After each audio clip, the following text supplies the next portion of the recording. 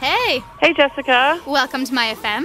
Well, thank you very much. So Thank you for having me, considering the circumstances. Yes, of course, So how has your life been since Survivor wrapped up? Oh, my goodness. It's been a whirlwind. I mean, Survivor has actually been a part of our lives as a family for 10 years, but to now have it be about me and being noticed in public and some of those little presents that you end up with in Survivor and living in the jungles, like parasites and things, things you got to deal with. It's all worth it. It's been amazing. It's been amazing. I'm so grateful to have the experience. Yes, absolutely. It must be nice walking down the street with Rupert and people are looking at you. He's like, no, they're looking at me, Rupert, not you. It's my turn. Well, I'm kind of a shy person, so, I enjoy that we're the good people, not the Russell Hanses, some of these other people, Johnny Fairplay, that have played the game that people do not like. Yes. So it's good to be Rupert's wife, and it's good to be, someone who sticks to who I am in the game. So.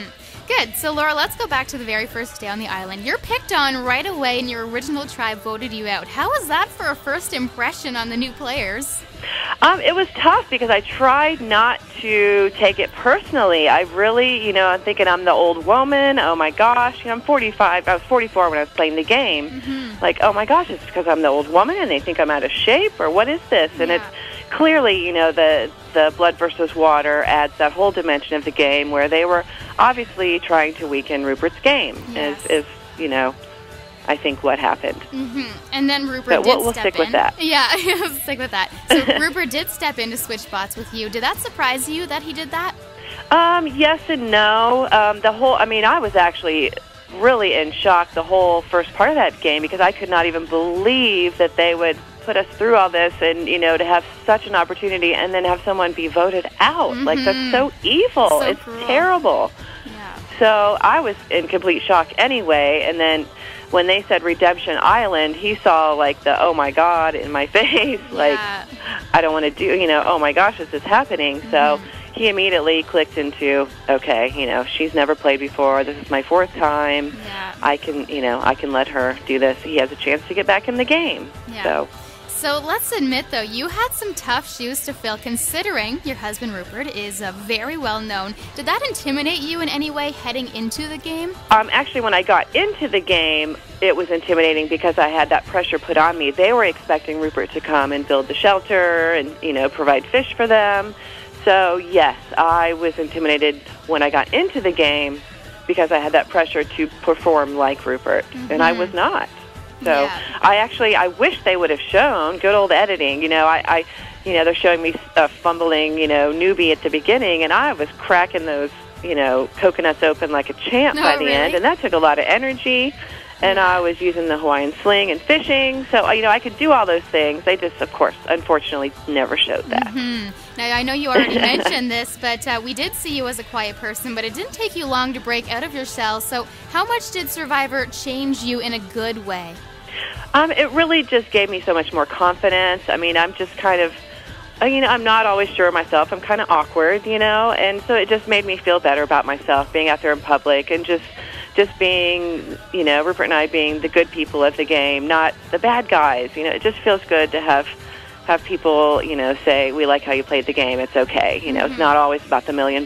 It's, the gift you get from the game and from each other, hopefully being able to play together. Yeah. So how about the game itself? When you watch back now, what did you see as your biggest mistake? Definitely telling Vetus. I say at the beginning, I'm not going to make these emotional decisions, and what do I do? We had talked to each other before that, obviously, and said, hey, out of respect, let me know if they're talking about writing my name down. I'll do the same for you. Well, and if our alliance of girls would have been strong enough, it shouldn't have mattered, really, telling him that he's going home, if we all, openly agreed. But obviously there was already some plan, other alliance to get me out. So it was just an extra excuse, I think, for the girls to get me out of the game. And it was kind of hard to watch because you were just telling him that out of respect for him, so he could be prepared.